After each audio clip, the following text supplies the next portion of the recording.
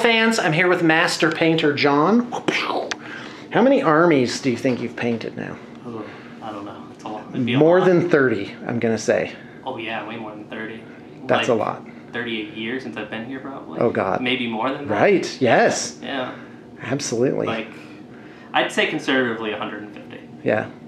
So, but you're recovering from that Tyranids army. Yeah. Yeah. But I don't know. This has been a great change of pace. So We've, yeah, you're working. Oh, by the way, folks, he's working on Imperial Fists. Right. Yeah. Traditionally, one of the harder color schemes to do. Right? Yeah. Luckily, unless you know what you're doing. Luckily, I got the airbrush, so that helps to make the yellow not awful. Yeah, and what's great about this, and you guys are about to see it, is that you can actually see all the stages. Yeah, so could you just go over this and talk about basically how you do it? The way the process went was I started by just priming them this red color to have a good base for the yellow. Okay. Now are they primed black underneath that? Nope. This was the rust colored Rust-Oleum. primer. Yeah, flat red. Okay. So I used that and then airbrushed 3 different colors: ochre brown. Okay, so hold on. Where's ochre brown on? You wouldn't see that. You can't see. So yeah, the lowest. This is like the least done, but it's about four steps in. So airbrush ochre brown, sun yellow, and then a color called flat yellow. Okay. And then I used a yellow ink to make it to like kind of really brighten the yellows up and kind of blend it. Okay. And then spot wash with a brown to get like the really dark crevices, and that's where this guy is. Right. Okay, and then the next step after that is where these guys are, which is to edge it in pale sand.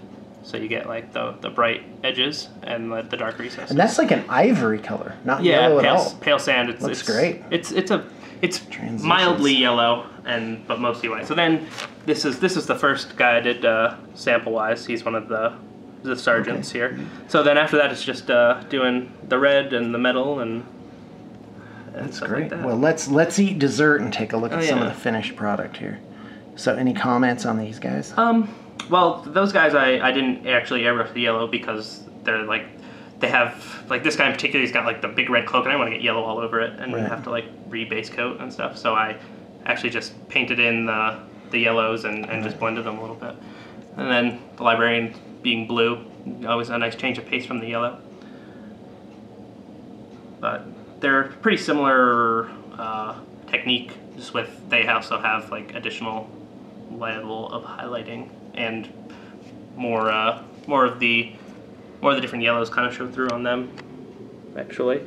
So yeah, you got this cool guy. He's the Assault Marine captain. The client wants the backpacks to be battle damaged, so I got some different battle damage on them. That's fantastic. Then we got the vehicle here, which has magnetized obviously, so you can put in things like this, make it look a little more complete.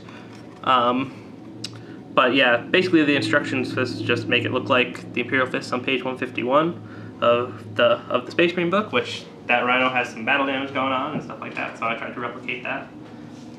That's fantastic. Yeah. Hey, thanks a lot. Also, do you have any comments on the new Space Marine book or anything wargaming related? New Space Marine book is pretty decent.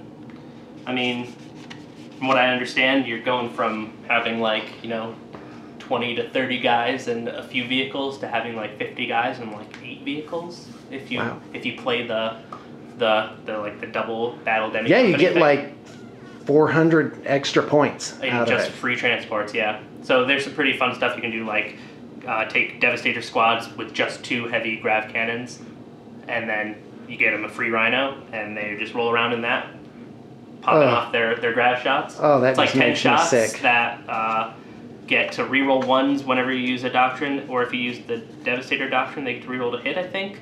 And then you need to take like 6 tactical squads to make this work. So you just take 5-man tactical squads. They get a free Rhino, and you just take 1 heavy weapon as a heavy grav cannon, and they'll get to reroll 1s in any time you use the doctrine, and in the tactical doctrine they get to reroll all their to hits, and you just get 5 shots with grav. It's pretty good. Just all adds up. Yeah, all adds up to a tougher army. Yeah. I'm hearing good reports on Dark Angels, too. Yeah, There's a lot to love about them. They do basically the same thing for a little cheaper, but they don't get the doctrines. They get, like, Overwatch, you get full ballistic skill. Or there's certain formations where they get the rule where anything with the Raven Wing rule gets to reroll its Jinx save. Oh. So. Wow.